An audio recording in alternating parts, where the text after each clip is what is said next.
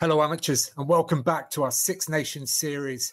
And I'm going to be here with you throughout the championship, so hit subscribe to make sure you don't miss out on any future episodes. And today, in this episode, I'm going to be looking at the Scotland team that I think is going to be picked to play against Wales in the final match of the opening weekend of the 2024 Six Nations Championship. And as always in these videos, we'll start with the style of play off the back of a World Cup where Scotland just didn't quite hit their straps.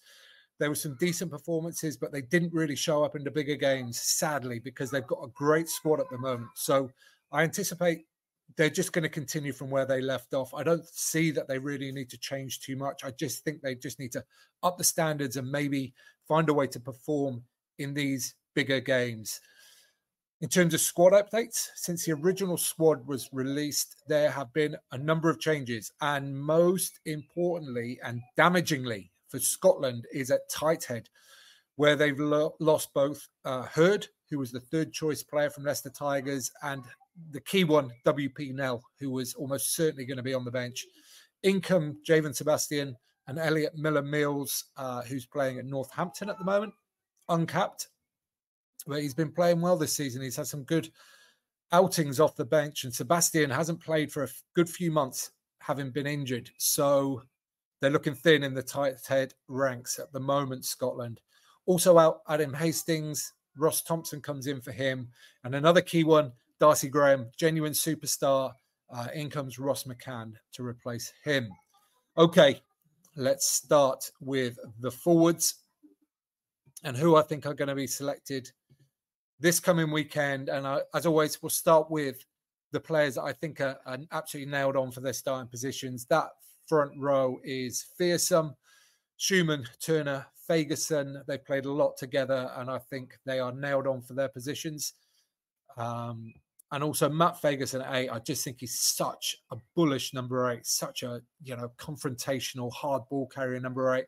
I think every team needs one of those, and Scotland no different. Players that could play in the second row.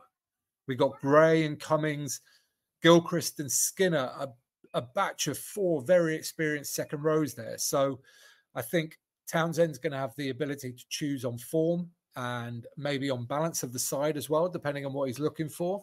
I'm not too sure exactly what he's going to go for, but they're well blessed with players in the second row. And the back row as well, co-captain Rory Darge. He's struggling to get back from injury. There's been no indication that he's going to be fit to play this week, so I'm going to assume that he's out, which leaves probably Jamie Ritchie, former captain, or Josh Bayliss for the number 6 jersey. And at open side, 2 great options. Christie at Saracens has won 3 Man of the Match awards in recent weeks and has just been playing some fantastic rugby. And then Luke Crosby is another ferocious player. So well stocked in the back row options too. This is what I think he's going to go with. I think he's going to go with Gilchrist and Gray in the second row, Ritchie and Christie in the back row. Christie may be a bit of a bolter there. Who knows? Okay, let's move on to the backs. And again, players I think are nailed on starters. Finn Russell, obviously, co-captain, leader of this team in many ways. Without just the captain's armband, he's the driving force. He dictates what the style of play is going to be based on his skill set. Rugby's messy. And yeah, he's of course going to start. Duhan van der Merwe had an incredible Six Nations Championship last year. He'll be starting on the left wing. I think Carl Steyn will definitely start as well with the injury to name is forgotten me, with the injury to Darcy Graham. So I think Carl Steyn, who's it's actually been close between him and Graham over the years anyway. Carl Steyn's a fantastic player. Kinghorn, I think, has been Scotland's best fullback for some years now. So he will undoubtedly start at fullback. In terms of the other positions, like they've shared the shirt a little bit at 9, Price, Horn and White. And it's probably quite a close run thing. And again, Townsend probably has the luxury of selecting on balance, how he wants the team to play.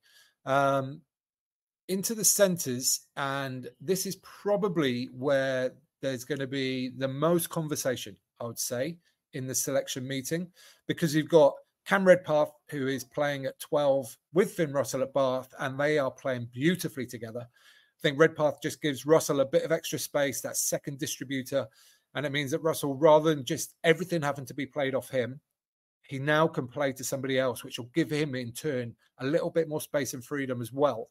So I think that's worked very well for Bath. It'd be interesting to see whether Scotland want to bring that in. Redpath has been playing incredibly well. He just looks so balanced on the ball. Lots of time, just picks the right options, great skill levels. If they wanted to go more power, then you've got the option of McDowell, who's been banging in the games that I've seen him play for. Big, powerful man. Of course, the incumbents from last year, Tuipulotu and Jones, who made a fantastic partnership. Tuipulotu's been playing a little bit at 13 as well in the club side, so there's a choice there. And then, of course, Rory Hutchinson at Northampton in their incredible backline has been a key part of that too. So there's a huge amount of possible options and strength in depth here for Scotland to pick from. This is what I think they'll go with.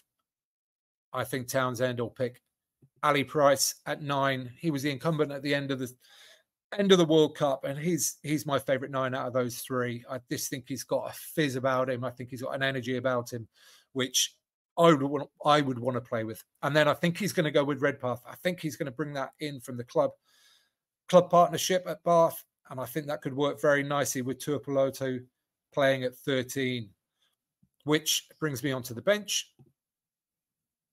Ewan Ashman, Jamie Batty, and I'm going to go with Elliot Miller-Mills. He's been playing recently and he's played well. So I think they might go with him rather than bringing in Javen Sebastian, who, like I said, hasn't played for some months. Skinner and Crosby cover all the back 5 scenarios. Skinner, the perennial benchman for Scotland, covering the second row and 6. And then George Horn, Rory Hutchinson, who can play fullback, centre, very versatile, as with Hugh Jones as well. And again, another backline here, similar to England, where players can change positions a lot. There's a lot of flexibility here. So in terms of tactics, or if there's injuries, there's a lot of options with these players that have been picked. But what do you think at home? What do you think Gregor's going to do? Do you think this is the side he's picked? And do you think they're going to be good enough to beat Wales? Let me know in the comments down below. Give this video a thumbs up if you don't mind. Helps other people find it, which is all good stuff. And subscribe to make sure you don't miss any future episodes. And lastly, and most importantly, remember, get out and play.